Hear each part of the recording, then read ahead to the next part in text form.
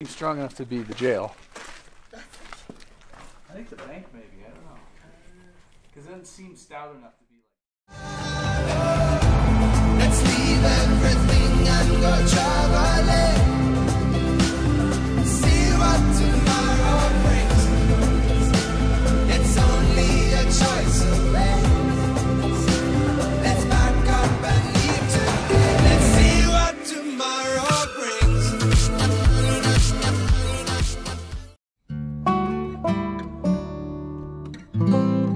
Well, we were packing up our campsite on Lake Titicaca. Do you remember the long dusty road we took after crossing the border into Bolivia?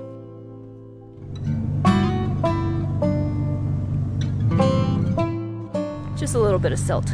It's like an inch of silt and I don't want to wipe it off because it'll just make everything so dirty.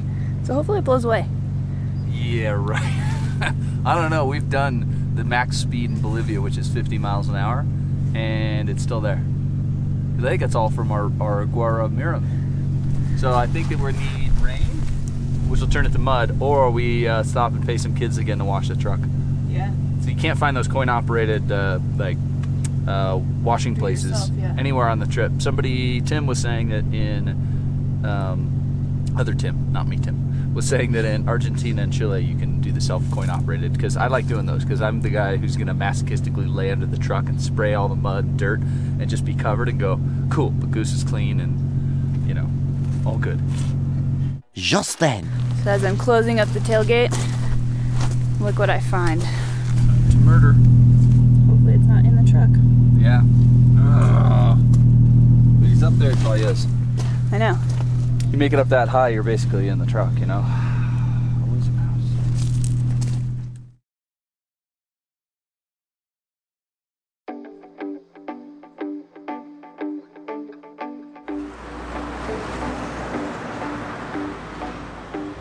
So getting gas in Bolivia is always interesting what price you're going to get, because the locals have a local price. The government pays part of their price of the gasoline, so it's like 3 Bolivianos or something a gallon, and then they have the national price for foreigners, and it is, I think at top, like 8 something Bolivianos.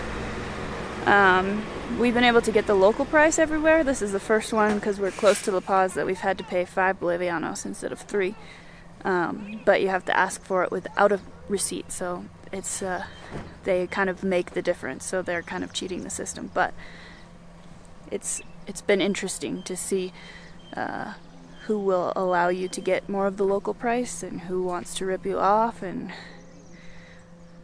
I guess not rip you off, but yeah, it's interesting getting gas here. So sin factura.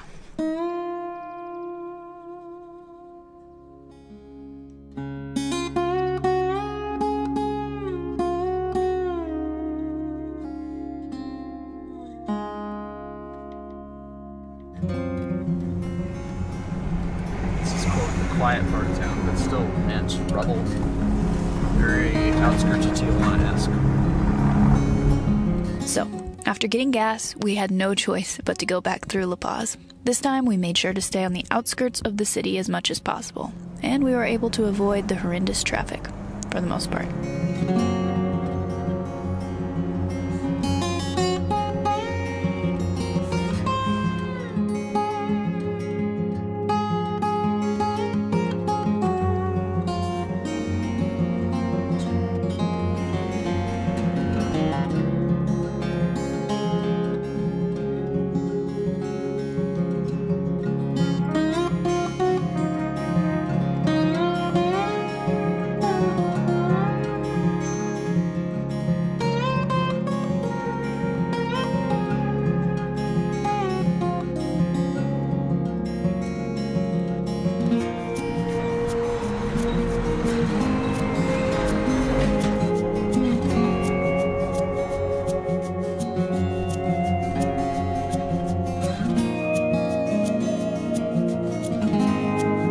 We finally made it through the craziness of the city, and even the outskirts of La Paz had proven to be stressful.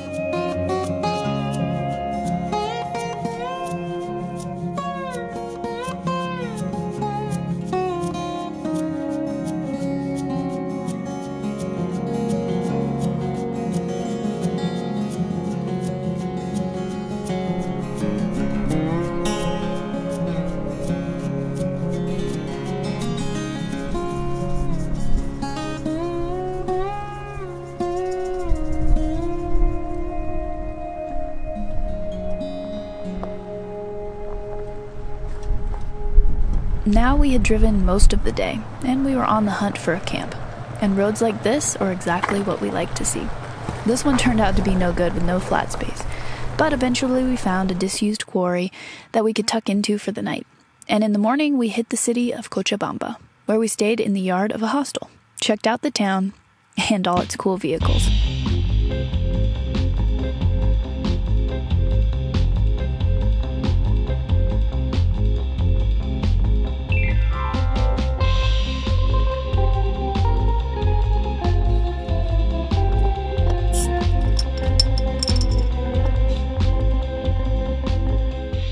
We also met back up with Tim and Shannon, who had made it across the border successfully. So, we'll pick up the story here, just after leaving Cochabamba together. Good morning. We've taken a few days off just to relax and get some work done, and we were in Cochabamba. And then we are now headed through, what's this little town, Oruro or something is what it's called? Yeah, Oruro. It's not that small. I guess it's a pretty good size town. It's like the 5th largest in Bolivia, I think. Yeah. And so we're heading through Oruro and video these guys real quick. We have seen so many people. They're doing like a rad moto trip. We've seen tons of like XR650s, XR600s. Those are some little ones. Those are like 200 ccers. But it's rad. It's like these guys look to me like they're on a Baja trip. You know, like sort of silly outfits and like decorated up their bikes. We saw a bunch yesterday on the highway, and they had stickers on every single bike, like the something Adventure 2019. They're all passing us, so I couldn't quite read it, but I love that. I love when you're in a country and you see people kind of going and doing adventures enjoying their like country, that. yeah. But we're heading towards the salt flats, so I think we might stop at a hot springs, possibly. We'll see what it looks like for tonight, and then maybe tomorrow then be hitting the salt flats. We don't know. Yeah. We don't service There's to see really in how far it is and all that. Right now, yeah, we got notification from the State Department. I signed up for those little notifications for each country, and they have been kind of nice to have. And it says in Uyuni, the town right next to the salt flats, there's protests and roadblocks for the next few days. So we're probably just going to enter the salt flats off a different town, because there's another town to the north that you could pop into them on. So we'll just do that, and then we'll exit in Uyuni maybe in, that could be 3 or 4 days or 5 days from now. So hopefully by then there's just no more roadblocks.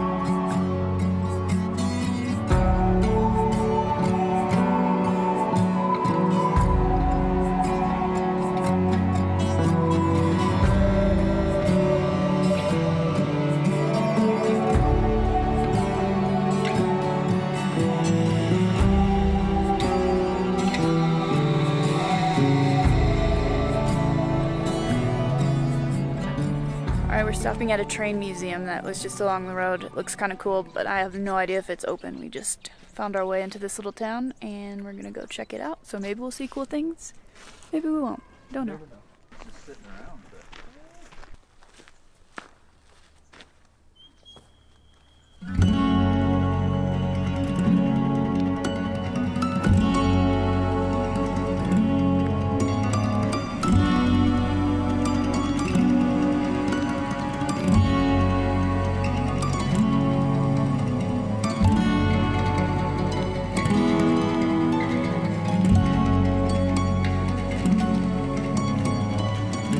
So I don't think the museum is open, but it's still really cool to walk around here. It's like almost like an abandoned town.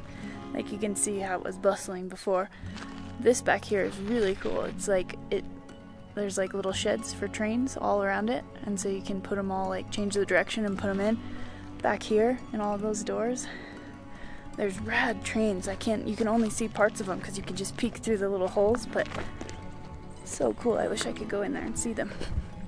Pretty neat. Even though it's not open, it's still cool.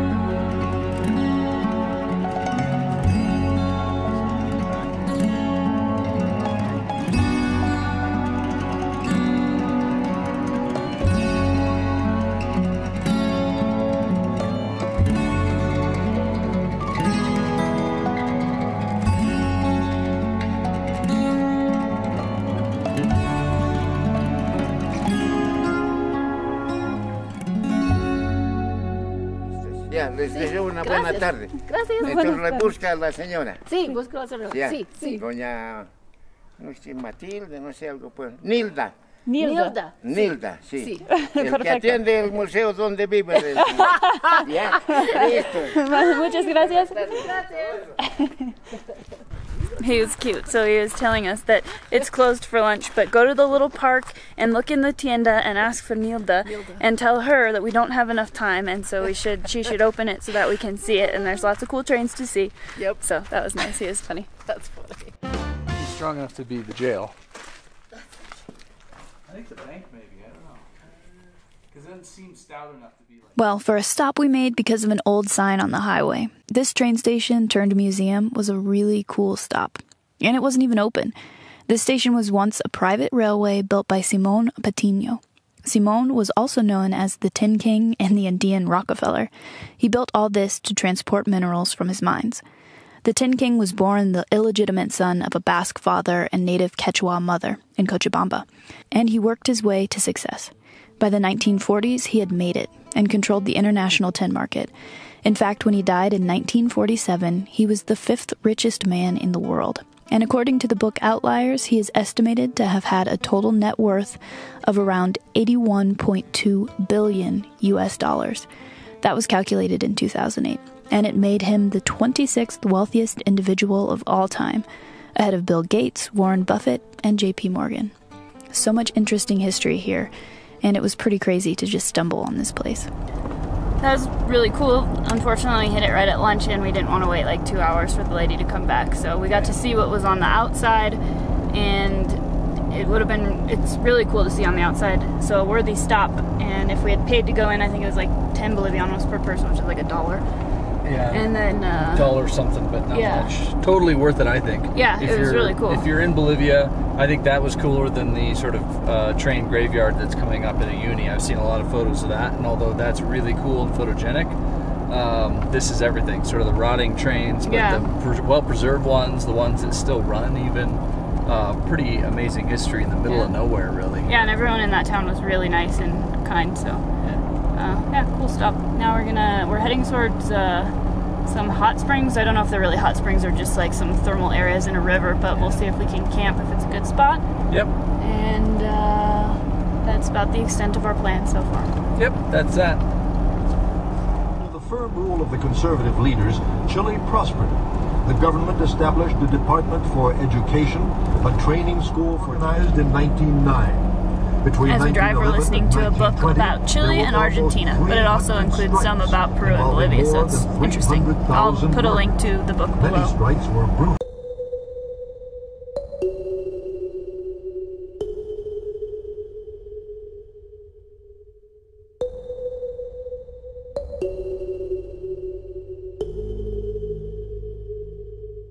I have to say, Bolivia was the hardest country for me so far. In my mind, it felt unstable, between roadblocks, the hardship of just getting fuel, and the general poverty of the country. I was feeling on edge. Part of that was probably the dark cloud hanging over me from issues I was dealing with back home. Like I said, you can't escape real life. But as I watch these clips, I am reminded of how unsure everything was feeling to me, and this country just added to that. It's so interesting how circumstances can change the overall experience of a place. Tim had a completely different take on this country.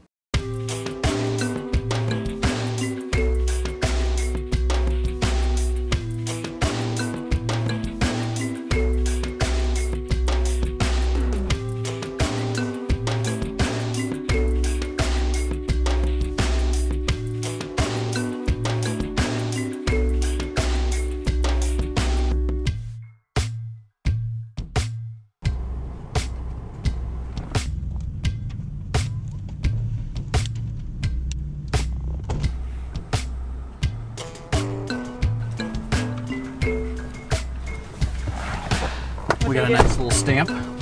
Nothing really. Just checked it.